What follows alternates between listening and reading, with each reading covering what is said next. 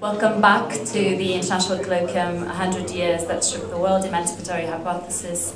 Our afternoon panel is entitled Democracy and Challenges for the 21st Century. And we have the pleasure of hosting two of our other international speakers of the day, who I deeply thank for having done a very long trip from India and Ethiopia, respectively, in order to join us in this very crucial debate on the legacies of the Russian Revolution. We will follow the order of the printed schedule, so it is my absolute pleasure to introduce you to our first speaker, Kamal Chenoy, on my left-hand side. Kamal Chenoy is both an academic and an activist. He is professor in the Center for Comparative Politics and Political Theory at the School of International Studies of Jawaharlal Nehru University in New Delhi. He was also a visiting scholar at Columbia University in New York. Kamal combines his academic work with his citizen participation. He is a well-known activist in civil society issues, was one of the organizers of the World Social Forum in Mumbai in 2004, and in many other such events. He's also a member of the Indian Communist Party since 1973. He is a founding member of Coalition for Nuclear Disarmament and Peace, and a founding member of the Pakistan-India Forum for Peace and Democracy. He writes extensively in Indian and foreign journals and is a regular political commentator in print and electronic media.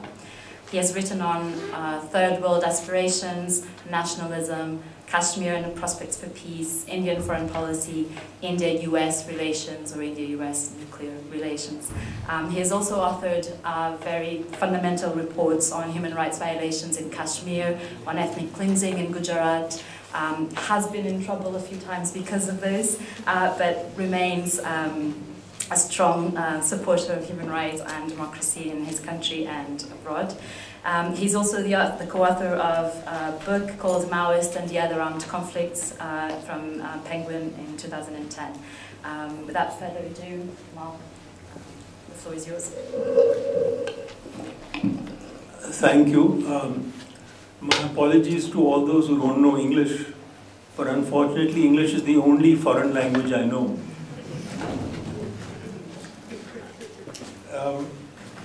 I first want to briefly interrogate the Russian Revolution and its impact on the global South, and then from there take what lessons I think are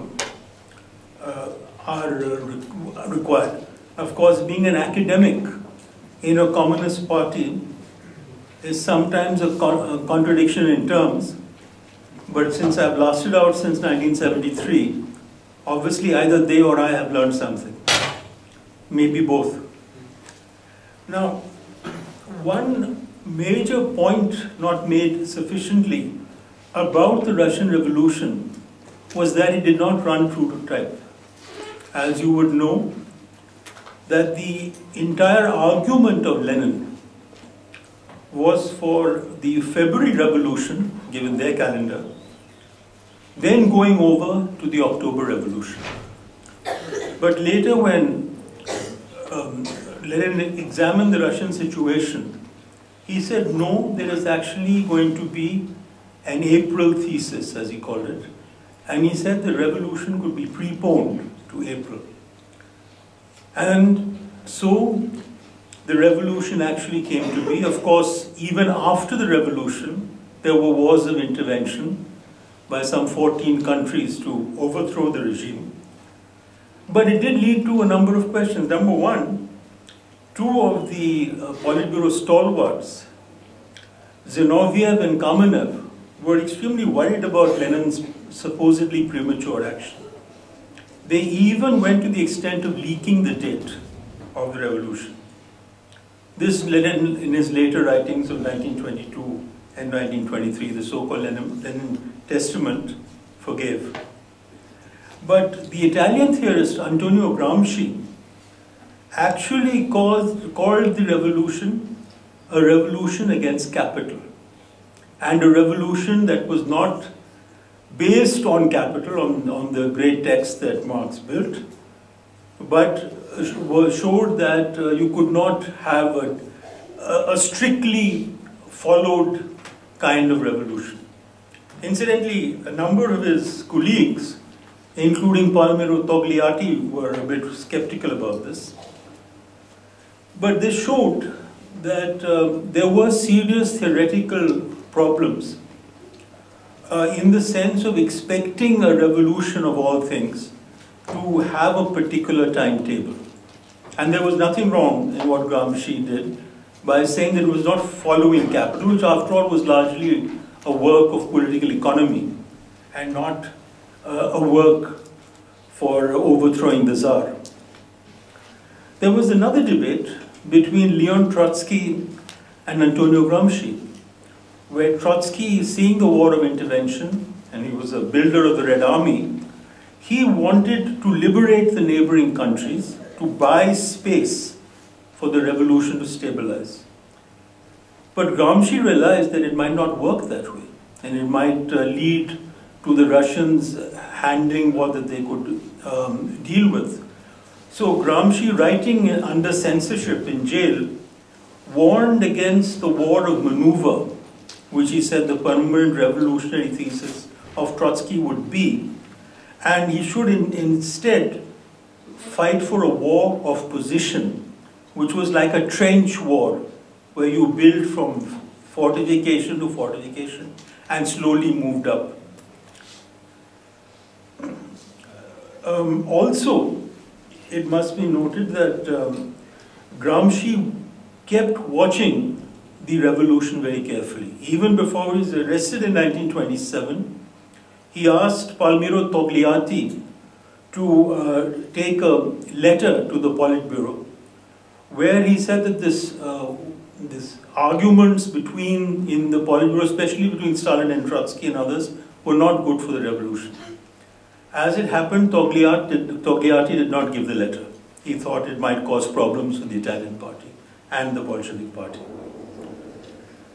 Now, what is often not been realized is the role that this revolution played for the global South, at that time called the Third World or worse. A notable characteristic of Bolshevik rule, of course, led to this, because it was its support to the many small, medium and big nationalities in the Soviet Union, what were later called Soviet Central Asia.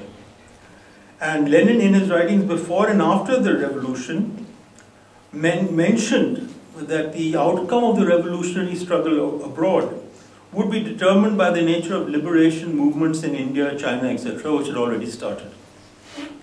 Zinoviev, in his address to the peoples of the East at the Communist International, Comintern, in Baku 1920, stated, "Brothers, we summon you to a holy war in the first place against British imperialism." Because British imperialism was the most dangerous imperialism in a large part of the world, as both of us here know from our own experience. But also, Lenin understood this. And he said, in the last analysis, the outcome of the struggle will be determined by the fact that Russia, India, China, etc.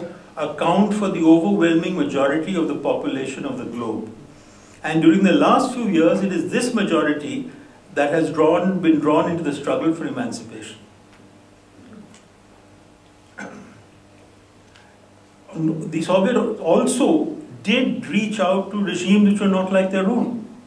So, for example, as Nikolai Bukharin said, if we propound the solution of the right of self-determination for the colonies, we lose nothing by it.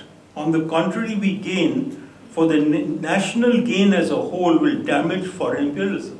Now, what did they mean by the right of self-determination? A right of a country to make its own political choice of how it would grow, what paths of independence it would take, what kind of government it might have. For example, seeing what is happening in Europe now, whether there would be a federal government or more than a federal government or less than a federal government.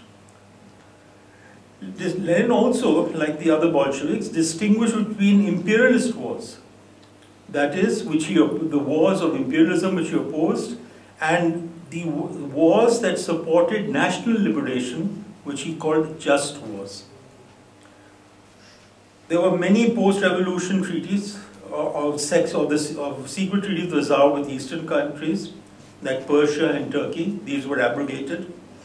In the League of Nations mandate system that was handed out to colonies of Germany and Turkey for protection by Britain, Australia and others, General Smuts, who was by the way later South African, and representing Britain, stated in the League that, quote, "The German colonies in the Pacific and Africa are inhabited by barbarians who cannot only possibly govern themselves, but to whom it will be impracticable to apply any idea of political self-determination in the European sense." This, of course, was General Smuts, a great scholar of political theory and legal system, apparently unlike other generals. And then Lenin pointed out about the mandate system, we see robbery, slavery, independence, poverty and starvation upon 1,250 million people by legal act. So in other words, the Bolshevik parties and their allies, led by Lenin, were very clear that the colonies should be liberated. And they did not lay down any model. And sometimes there were costs. For example, the Soviets were quite aware, as we have pointed out, that communists are murdered in just a base manner in Kemalist Turkey, as in social democratic bourgeois Germany. However, the Communist International will continue its support in cases where really great revolutionary, perhaps half nationalist, revolutionary movements are in process, insofar as this movement is directed against imperialism. So the main problem and the main threat for the Soviet Union and for all peoples was seen as imperialism. But it did not talk of only one imperialism, but obviously with several imperialisms. Lenin and his foreign minister Chicherin even gave support to Sun Yat-sen and his nationalist government in China in 1918. Later, Moscow sent off to establish relations with the nationalist Chinese government and clearly stated, quote, "Neither the communist," this is a joint statement, "neither the communist nor the Soviet system can actually be introduced into China because there do not exist there the conditions necessary for the successful establishment of either communism or Sovietism. The pressing issue was national unification, independence, which the Soviet Union would support." Like this, the Soviets supported the independent government in Iran, condemning British occupation, and were critical of the Anglo-Iranian Treaty of 1919. A brief attempt by the newly established party of Iran to overthrow the British failed and was branded as adventurous by the Bolsheviks. Formal relationships with Iran were established in 1921. And this continued. There was another meeting of the people of the Eastern Baku, where again a lot of support was given. And again these Russians made their position clear. We say quite frankly that we support bourgeois nationalists. Bourgeois to the very marrow, because Japan, America and English imperialism is a most reactionary force. So sort of a national bourgeoisie as contrasted to imperialism. This was regardless whether they were bourgeois, democratic in character, or revolutionary. In the case of India, they supported Indian movements and in fact even gave advice. For example, in 1942, there was a struggle by the Indian movements, a lot of them, for the Britain to leave India. It was called Quit India. But 1942 was during the war effort of World War II. So the communists chose not to support any struggles only if they could still support the war effort. But you cannot support the war effort of the British while you're asking the British to leave. And this conundrum and the fact that communists can think in these convoluted ways not excluding some here,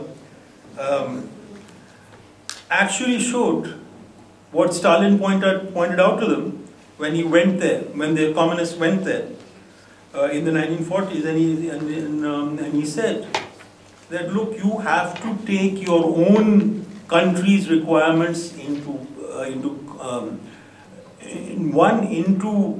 a context where you can put forward your views. And you cannot put forward your views adequately if you oppose the government which is opposing the people.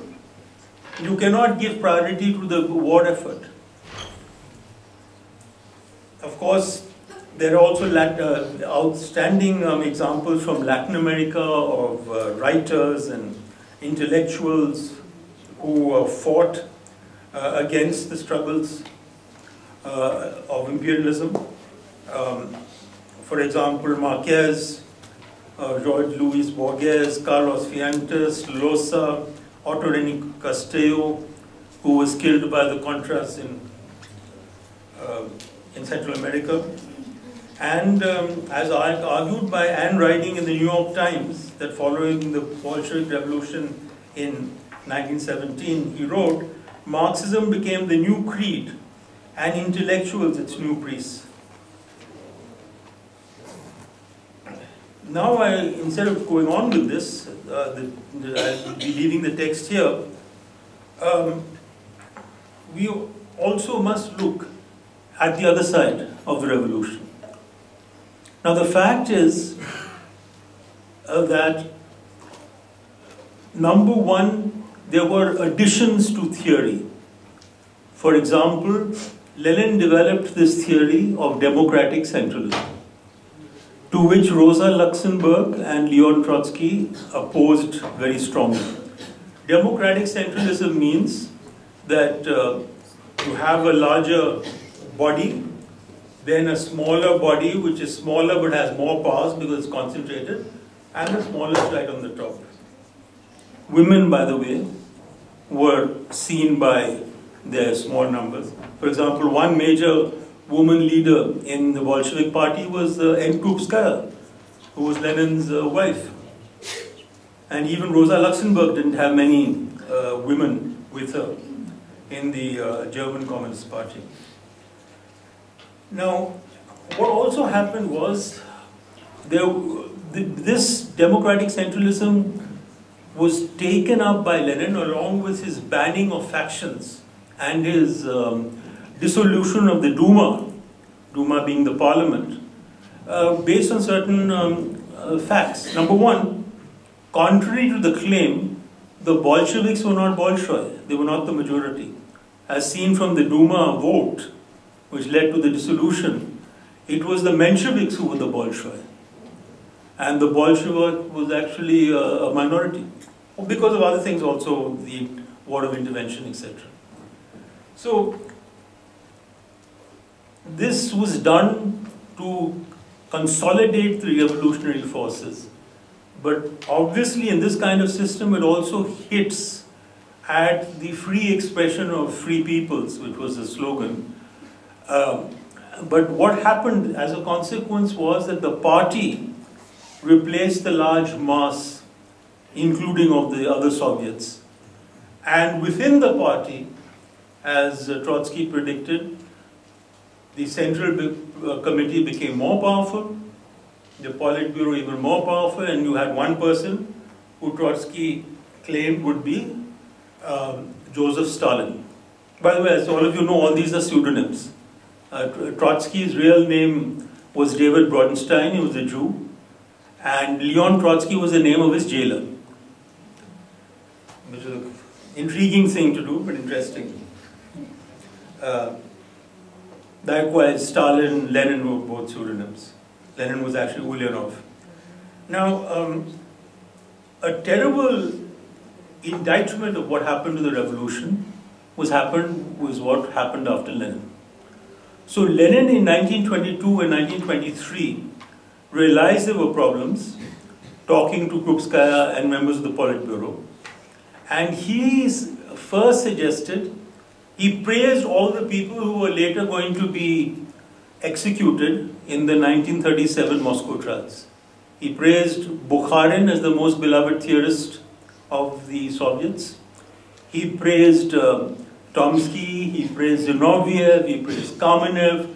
He said Trotsky was perhaps one of the most capable people in the Politburo, but took too much time on administrative tasks. Before that, about some months before that, he criticized Brzezinski and Stalin for the way they handled the Georgian question. Both were Georgians. And as the letters went on, he tried to expand the size of the Central Committee so factionalism could be controlled. There would be enough people not to go into one or another faction. But in the end, seeing that it was not working in January 1923, some days before he became totally paralyzed and could not talk, he wrote a letter to the Central Committee just before the party congress saying that Stalin is too rude in his behavior, which is not acceptable in a general secretary, and the party must find a way to remove him. Not that the party must remove him, but a party must find a way to remove him, because he knew it would not be easy. And it wasn't easy. Krupskaya did speak. Trotsky, for some reason, it was not his usual self. He probably thought the cause was lost anyway. And the others all praised Stalin very highly. And then after that, there were the Moscow trials, where the bulk of the Politburo was wiped out. Before that, any copy of this document that was circulated in the party congress was prohibited. And the price of having that document any time after the party congress was death. So, now there are some false stories about the Moscow trials. One, of course, is there was certainly anything but fair trials. But in his very famous book, Arthur Kessler, In Darkness at Noon, argued that Bukharin willingly confessed as a last service to Stalinism. That's not true. In fact, there were two things Bukharin was scared of. One was his young family being annihilated. And the second was he wanted his manuscripts, which have come out now, Philosophical Arabesque and Socialism and Culture, which I think Gramsci, who criticized him, would have approved of if he had seen that document. And his way of answering the prosecutor was not that of a criminal. He said, and this is from the archives, which came out only in 1988, thanks to Mikhail Gorbachev. Quote, I plead guilty to the sum total of crimes committed by this counter-revolutionary organization, irrespective of whether or not I knew of, or whether or not I took a direct part in any particular act. So this is no confession. And this was covered up for many years. It was only when Mikhail Gorbachev took this up, and a well-known study of Russia and of Bukharin in particular, Stephen P. Cohen, he went and got access to the archives, and this is known. Now, what does this mean? Well, what it means is it gets worse. So, after the Moscow trials, before the war, two kinds of things happened. One was that people were sent, of course, to the gulags, apart from the executions, and the smaller nationalities were transferred from their homeland, nationalities like the Tatars, the Chechens, the Kalmyks, all of them were transferred out.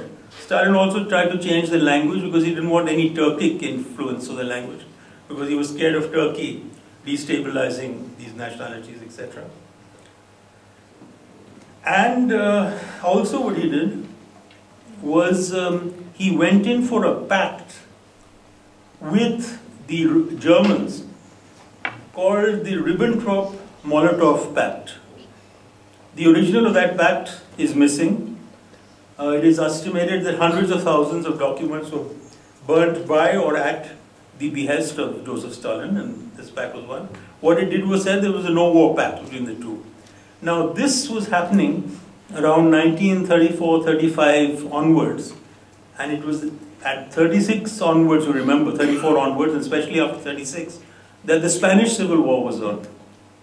But the Popular Front was destroyed by this document all over Europe, and also by Stalin's message to the communists to decimate, if not destroy, the anarchists in the Popular Front.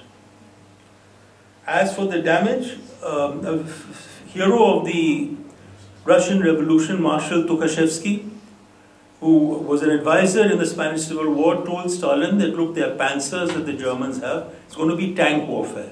It's not going to be the partisans on horseback as was the Russian Revolution. Stalin did not agree. He pressed. He was executed. Likewise, the admiral of the fleet who said that submarines were the coming war machine, they should be built up, he did not agree with Stalin. He was executed. According to Roy Medvedev, about 40 million people died in this. 2 million died in the Battle of Stalingrad, mainly because the Russians didn't have tanks and they were not adequately prepared for the war. 20 million at least died in the war as a whole. And about 19 to 25 million are seen as killed in the gulags and all that. So whatever the revolution was, after the death of Lenin, it was not the same revolution. It had become reaction. That is not the line, by the way, in most communist parties. But some of us are slow in understanding the real truth. Now, a major distancing from this is shown by the last meeting of celebrations in many countries for the October Revolution. In Russia, for example, Vladimir Putin and his group chose not to praise the revolution, but say it had its good points and its bad points. You can say the same about Putin. And, or if you want a real friend, Erdogan, because he comes from a country which has been colonized. So, where is the revolution in terms of Marxism? There is Gennady Zyuganov and his party, which I don't advise you to read if you want to really learn about Marxism, unless you want to improve your Russian. And in China, there is Comrade Xi Jinping, who was threatening India with border war, because India didn't agree to one belt, one road, which would allow the Chinese to cut through parts of India and get to the Indian Ocean, etc. And of course, in China, they're all Marxists. I don't know whether they're marking Marxists or marking time Marxists or what, but this is not what Marxism is supposed to be. In the other countries, it is not quite so bad, but then this is the last major point I'm going to make. But the rereading of Marxism, the looking at texts that were not available, for example, from the economic and political manuscripts onwards, the Grundrisse, the new reading of people, that is being done a lot outside these countries, but not so much in these countries. Even the argument that is there one Marxism. There are two major Marxist parties in India, for example.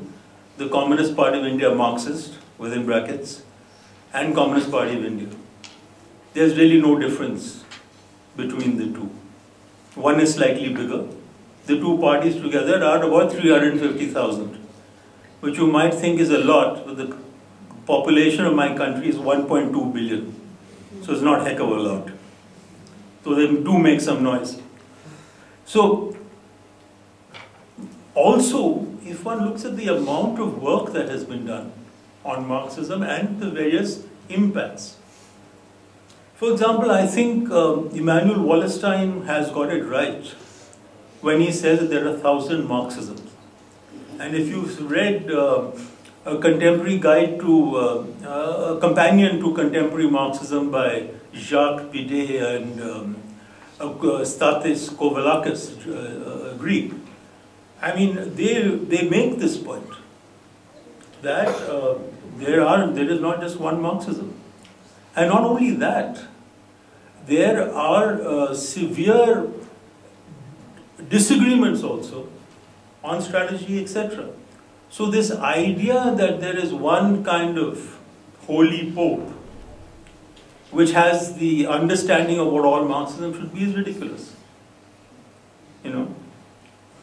And secondly, after all, countries are different. National characteristics are different. People's languages are different. Their lifestyles are different. One thing, unfortunately, is not different in the Communist Party is patriarchy. There are very few women.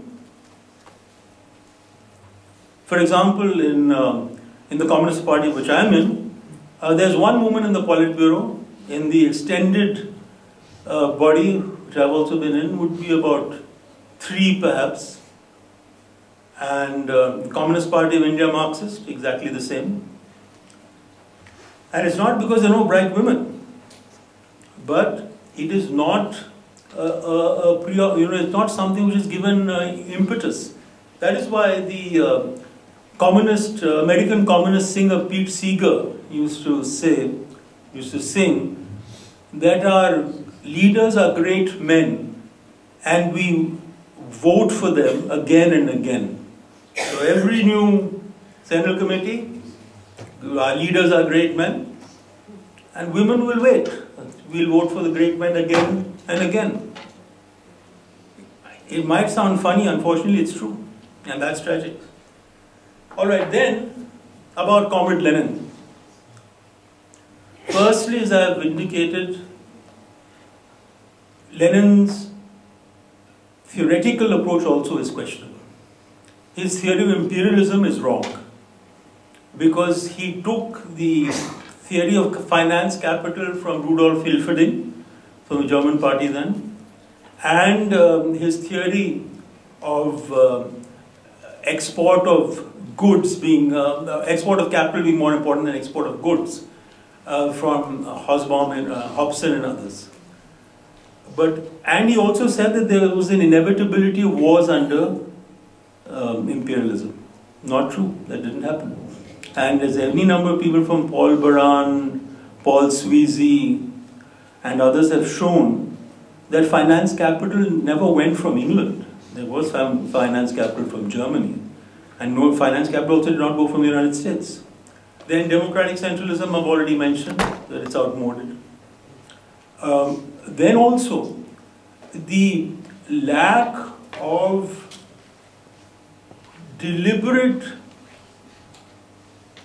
teaching with autonomy given to not only the cadres, but even in the schools and the colleges at that time. You can't have, it's something like a Bible or a Talmud or a Quran, if you wish, saying, oh, they say this, it's all right. That's not the way the revolution works, and it didn't work. And despite Lenin, it didn't work after a while. And not to speak of other revolutions. And the breakup. For example, some years ago, we remember we were all supporting the Vietnam resistance to the Americans. Well, some 10 years later, the Chinese attacked the Vietnamese because the Vietnamese were pushing back the Khmer Rouge, the Communist Party in Cambodia, which according to the Harvard study was responsible for 1.5 million deaths. And yet China attacked Vietnam. So where is the communist Ummah or this one kind of communism? It's ridiculous because worlds are different in terms of intellectual ideas of the world. Theories are different. The world is different. They're going to keep changing. In that, I would suggest that it is extremely important that all progressive forces must unite, at the very least, exchange experiences, and then find a way to work together. in India, we are under the lash of a Hindu right. 3 students who were arrested for just a procession last year in February were jailed for sedition. That is what Gandhi called the prince of all laws. It's an 1870 law. And sedition is equivalent to treason. And now, 1 year, 6 months later, their charge sheet is yet not ready.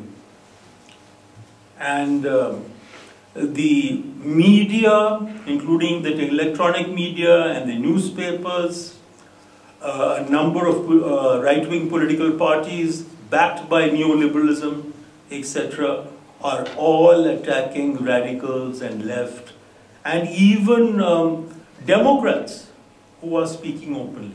You know what all that means, what kind of tendency is rising. But the tendency is also rising because we in the left and in people's movements, we have failed to be able to bring as many people as we could, whatever the reasons. I've been an activist since 1969 when I was an undergraduate student in economics. And some of the economics of which I've just read out, I don't understand myself. But clearly the need of the hour is for a maximum possible unity. Now, I'm not talking about a mechanical unity. I'm talking about a unity which in some ways is loose, but on important issues unites. Because neoliberalism, number one, this is when things started, earlier there used to be conservatives, then they became neoconservatives. Neo means sort of new, better. So now liberalism, neoliberalism. I mean, John Maynard Keynes, who was a liberal, would have been horrified to find that in the name of neoliberalism, this is what economists were doing. So I think that there is a need for grave rethinking. I'll just end with some comments. Number one, who should rethink? Well, I don't think we should retain, and this is sacrilegious for a lot of my friends, we should not think that people who are not Marxists cannot think and provide anything. For example, Michel Foucault, who was a post-structuralist, but as Jacques Bidet in his book, Marx with Foucault wrote, apart from the earlier half of his career, he was generally quite progressive. Of course, under the influence of André Glucksmann post-68, he did have a problem with criticizing neoliberalism, which he did not do, according to a number of authors. But there is Jacques Derrida, who were inspectors of Marx, has looked at Marxism more seriously, was a student of Louis Althusser, the French Marxist.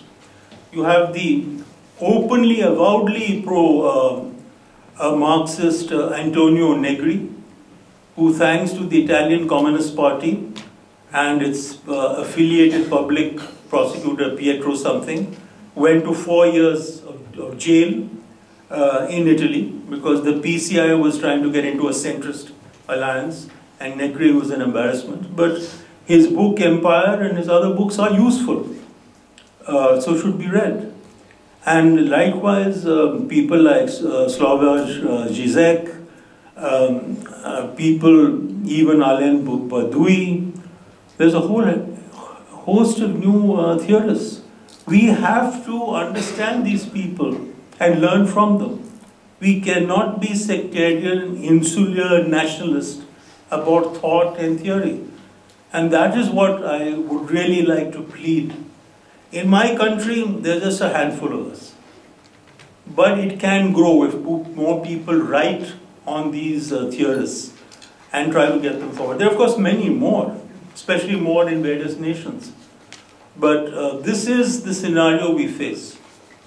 In India, we cannot say what will happen in the 2019 election. But we can pretty well say that if the ruling party manages to win easily, which it is also not going to be difficult to do because it has bought out the media, the electronic media, the print media, we cannot write on it, or we are very niggardly put on the electronic media, on TV, where the big bourgeoisie and the petty bourgeois are all with the government. That is part of neoliberalism. So we are facing difficult times. But, and I don't want to use the joke of, a serious joke, of the Spanish Civil War, where towards the end there was the joke that we lost all the great battles, but we had all the good songs. We should be able to find our way out of this situation. I don't think it is a problem only of India. Pakistan is in trouble. Bangladesh is in trouble. Myanmar with the Rohingyas, etc., they're in trouble. In Sri Lanka, they have refused federalism to the minority Tamils. South Asia, other parts of Asia, you know what's happening in the Philippines and other places. There is a real rightward shift. And a rightward shift is not going to go from us alone, but it will have to be a collective decision. I'm sorry for exceeding my time, but I do thank you for coming after lunch and being stoic enough to listen to all this. Thank you.